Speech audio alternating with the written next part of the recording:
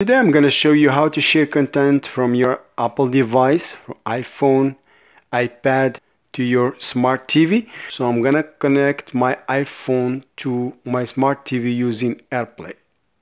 You need to enable screen mirroring in your iPhone and AirPlay in your TV. Let's start with my smart TV. Just go to extras, to my settings, and look for AirPlay. It's right there. Enable. Now I can see AirPlay on my TV. Just press that. It's enabled now. It says wirelessly share content from your iPhone, iPad or Mac. I'm using an old phone. Make sure you use the same Wi-Fi network connection in both devices. Just press screen mirroring right there. Screen mirroring. Tap the name of your TV.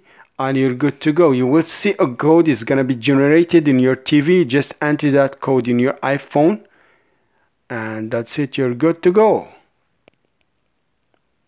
That's how it works.